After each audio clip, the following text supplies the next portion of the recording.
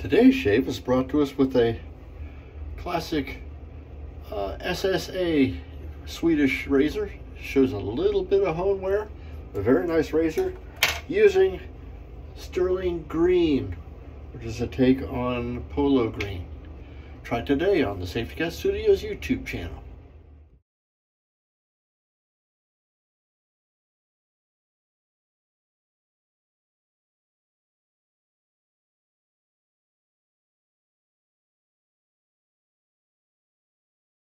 Hello my friends, welcome back to the den. For today's shave, we'll be using Stirling green and a very nice razor.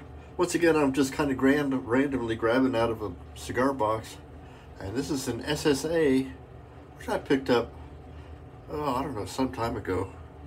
I don't know if I've used it a lot because that's why I'm going through that drawer. And it's a Swedish razor. SSA is a pretty well-known, maybe not as well known as the other Swedish razor brands, but it's a very nice one. This one shows a little bit of hone wear. You see it's the toe there, it kind of comes rounded in. So this is by no means a new razor, but we hope to see it come right along. Now we're using this is an American chestnut handle. I had turned out of a piece of wood that I picked up when I was a Boy Scout years ago, and had a couple of brushes turned out of this. There's a piece of out of a wall of a cabin that we were taking out when I was working out at the scout camp. Gosh, that would have been back in the 1970s. American chestnut is you can see some of the wormholes and stuff in it. So this has been around for a while. Kind of reminiscing me back to those days.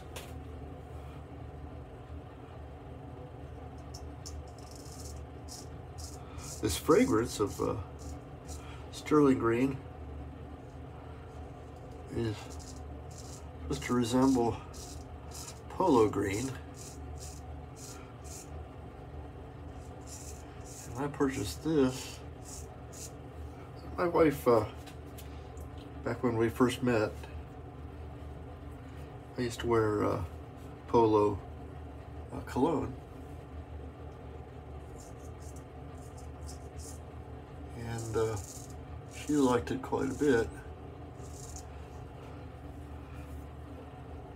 And I haven't for a long time, so she was kind of wanting me to get something like that, but didn't want to spend the money, so we got this. Now, the polo fragrance has, wow, this thing's really doing a good job. Polo fragrance has evolved, and so what you're going to get today as polo green isn't the same fragrances I used and thought of as polo green, but I only called it polo green because it was in a green bottle. It's kind of close, has a kind of pine forward, kind of foresty, woodsy kind of a smell. It's nowhere near, at least so far, using the soap. We'll find out when I put the aftershave on.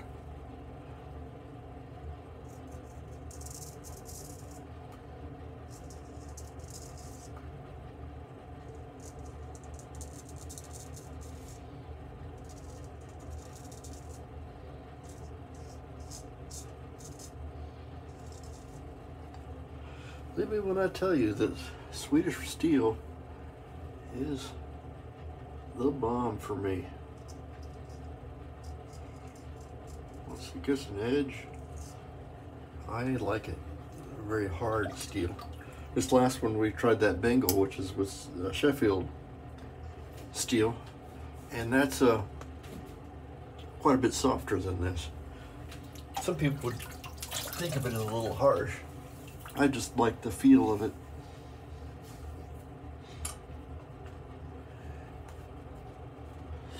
And this knot came from AP Shave Co. This is a, I don't remember what it is, a 3-band Badger.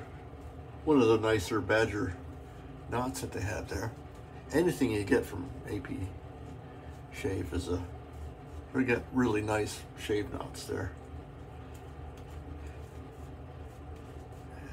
There's been some discussion on what people's favorite knots are, and I do like Badger, and they were my first ones that I really liked. You know, I find myself reaching for synthetics here more often now than before, and see, it's really just it's wiping off the. I just get a little touch there. But just that quick pass, just whoop. And it's taking everything off. I think if I were to develop my technique a little bit more, I could get shaved pretty quick. I mean, this is by no means slow. We're only 5 minutes in and I'm in my second pass. If I want to do multiples, even quicker. But this is a dandy. I like it a lot.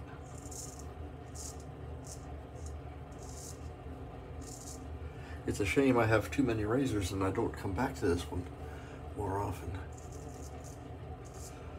I may fix that. I'm not sure how I'm going to reorganize my razor drawer, but I'm going to probably move my more favorite razors to the front or to one side, or maybe I'll put a divider in there. I'm not sure what I'm going to do.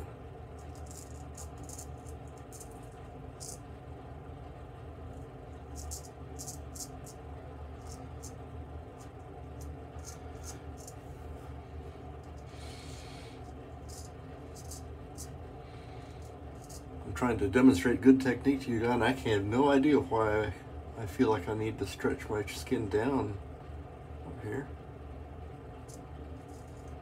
Someday I may have to. I still don't have that much of a turkey neck. As I age, I know that's going to develop.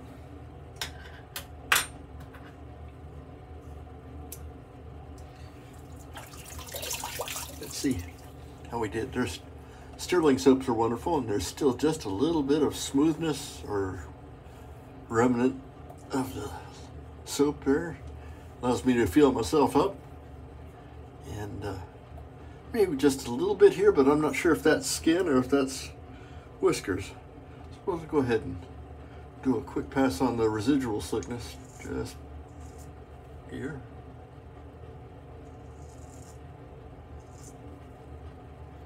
That will do.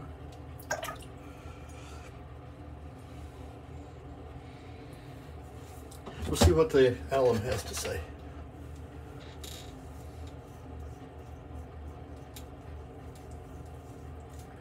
Yeah, perfectly fine.